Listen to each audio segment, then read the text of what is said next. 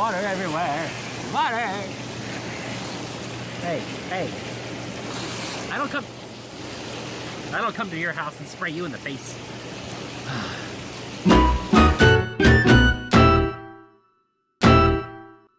Hello everybody, Bayside here. And I know you can't hear me because there's a hell of a lot of wind right now. But you commented on my last video saying you wanted a vacation vlog. So here I am, walking with Mrs. B. And say hi. Yeah, she's cold. But that's why you had the plastic thing over her, so stop the wind. It is currently Saturday night. We are still at the vacation house until Monday. We leave Monday. But the family just surprised me with dessert for dinner. You know, they kind of made it for everyone, but I didn't know they were making it. So check this out, check this out. We just made creme brulee from scratch. I didn't even know that was possible. The only time I've ever seen that made was on Food Network using a blowtorch. But they put it in the broiler and it was perfect. But bonus points to anyone who knows who those guys are. Baysyde's Toys, we are playing some games, a whole hell of a lot of games. Actually, I hope to film this one here. If you've never heard of Betrayal at the House on the Hill, that is a crazy fun game. Hi, Dad! Yes, I'm talking to my phone. It's called a vlog. Don't look so confused. Why are you talking to a phone? Because this is what people do. We talk to our phone. So all the crazy people are used to talking. Yes! Yes, all the crazy people talk to their phone. Man, that face. Okay, I'm embarrassed now. Turning all red. We also did a puzzle. This one was really effing hard because, like, it starts off with really super big pieces up here and then gets down to, like, super tiny annoying pieces down here. But it was 400 pieces and it took us hours. It was crazy. I hear cheering. Let's go see what the family's up to.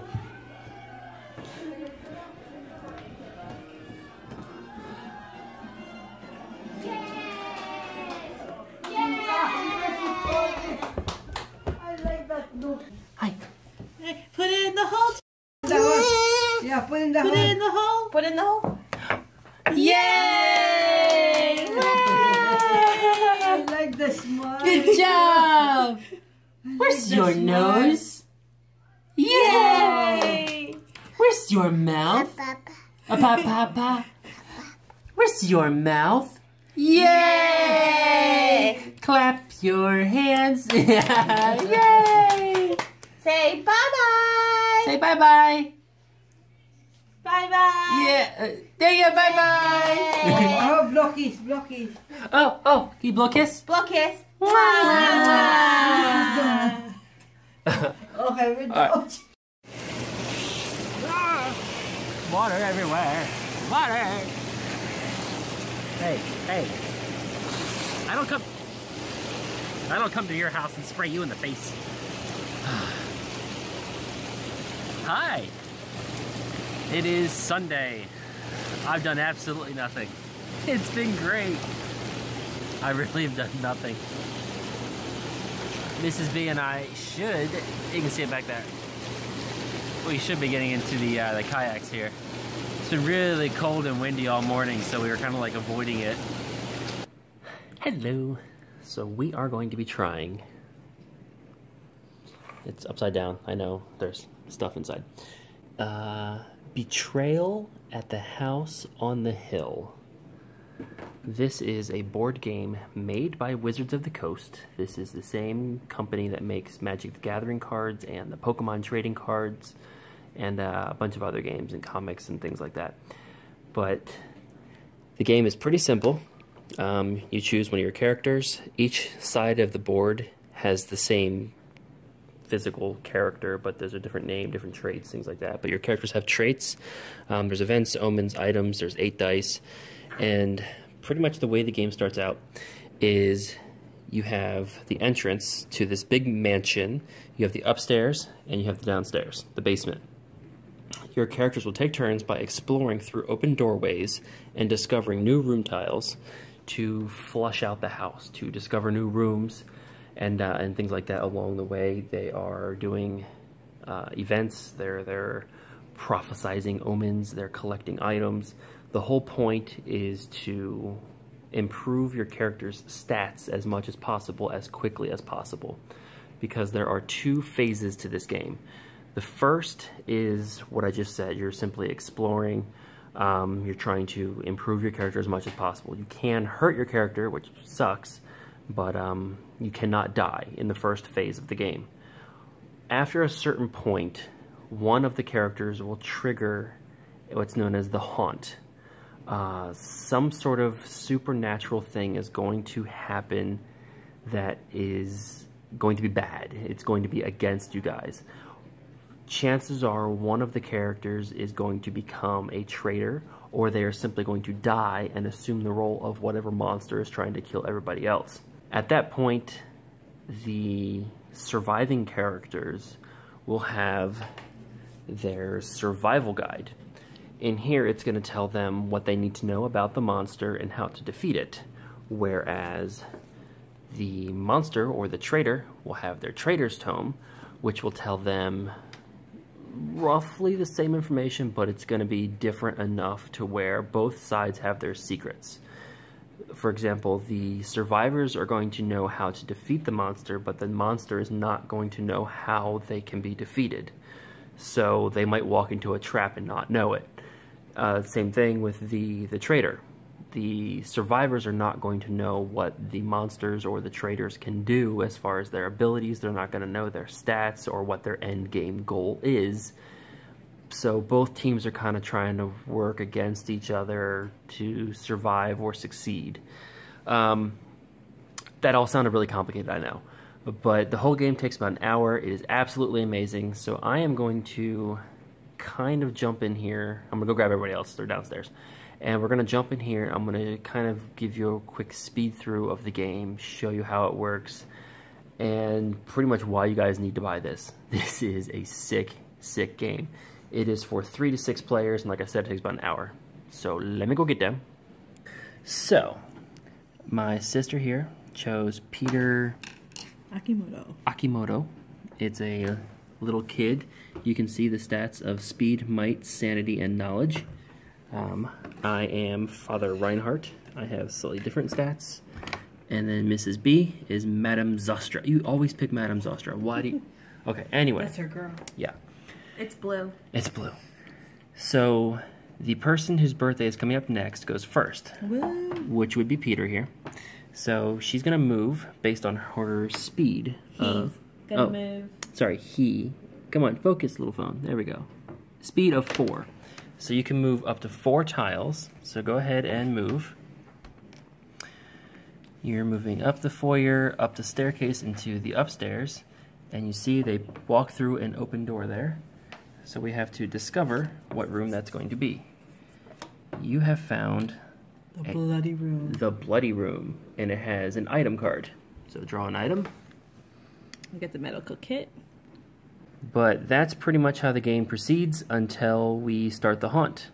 So I will be back at that point. Alright, so here is what the game board looks like now. Me, I have really bad stats, only 1 item. She has good stats with a whole bunch of sweet items. Mrs. B over there has good stats with a whole bunch of sweet items. I got screwed. But this section here is the basement, this is ground floor, this is the upstairs. Every time you play this game, the rooms, everything are completely different, so the house looks different. It all depends on where you move and things like that. But Mrs. B just started the haunt. So go ahead and take the Traitor's Tome. Let's figure out which haunt we're doing. What room am I in? You are in the wine cellar, and you got... No, she's in the charred room, actually. Oh, sorry, you're in the charred room. And which... She got the skull. Was it the skull? Page 47. Page 47. So let's look at the chart here. So she had the skull, and it was in the charred room, 47. So haunt number 47 has the haunt revealer being the traitor. So that means Mrs. B is going to be the bad guy. At this point, she takes the traitor's tome and leaves the room and reads her portion, while me and my partner here are going to read the survival guide for the same story, haunt number 47, and then we try to figure out who wins.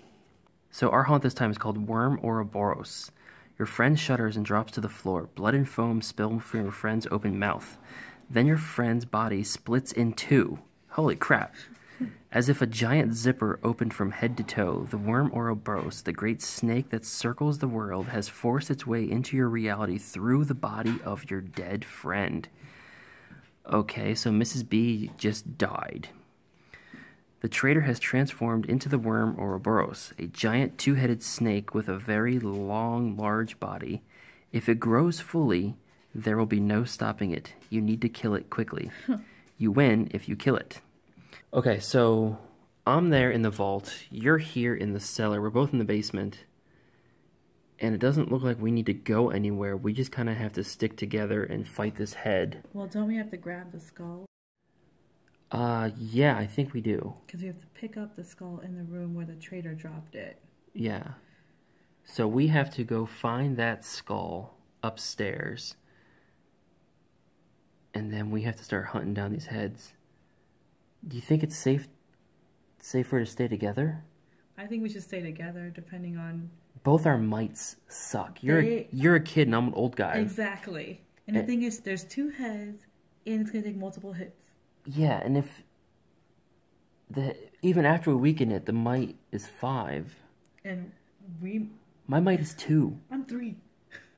Just so you guys know, a mite of 2 means I roll 2 dice when I'm doing an attack or defending.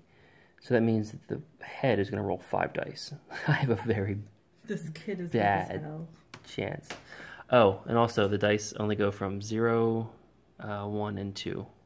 So, I mean, it's possible for me to win, but not likely. I guess we're just going to meet up, stick together, and try to get the skull. Yep. Sounds like a plan. All right, let's get Mrs. B back here. Break. So, Mrs. B is back. She has her book, and she just did her setup for her portion of the Traitor's Tome. And we are thoroughly confused, because she now has 2 Ouroboros heads in the room, which makes sense based on the story we read. These are all the items that she dropped. But she also requested 16 other monster tokens. What the bloody F is she going to be doing with 16 other monster tokens in addition to the 2 that she already plays as? Okay, so the game has progressed a little bit. There's a lot of these little green shits all over the place. I don't know what they do yet. But all of us, Mrs. B, her sister, and myself, are in a room all together. Mrs. B just attacked me because I have the lowest might of 2. Weak little punk. Which means you only roll... Yeah, so I only rolled 2 dice. Mrs. B rolled 6 dice. And that was her result. And that was my result. So I just took 7 points of damage. How much could you have handled? I could have handled 4. The 5th one killed me. So you dead. So I dead. Like, toe up. So now I'm dropping all my stuff. And I'm saying I hate this game. Don't buy it. I'll be back for this exciting conclusion of this damn game. So the game is now over. We managed to cast the spell on one of the 2 worm heads, making it vulnerable, but we were never able to actually harm it. So Mrs. B officially took 0 points of damage the entire time. She filled the house with green poop. With these little green worm shit things. They're actually the worm body. Oh, it's the worm body pieces. She ran out of all 16 pieces, and now she is declaring herself the winner. You have encircled the house. Your massive coils loop around it, crushing the timbers and preparing them for your supper. You grow larger and more powerful with the energies released. Soon, you will grow great enough to circle the world and capture it within your coils. Damn. And after the world is yours, the stars must surely follow. So we almost made it through the room stack. That's a record. Yeah, this is the official house. A very large basement. And yeah, that's the way. Look at this, look at this. Mrs. B's sister here ended up with like every freaking thing possible. But it wasn't enough. Well, no, we still lost. Yeah, so I hope I've shown you enough of the game to show you why I love this game. It's absolutely different every single time you play, and then as you saw, there's a huge chart of different haunts that take place. Different traders. So, previous games we have run into zombies, there has been aliens, there has been witches, there has been like a tentacle monster. This one was like the T-virus Resident Evil worm monster, Ouroboros. What else have we seen? Those are the main ones. Yeah, those are the main ones. We've seen a bunch of stuff, and there's still a lot of stuff we haven't even seen yet. We played this a billion times. So, anyway, as I said, you should pick the game up. It's late. I'm going to bed. Peace.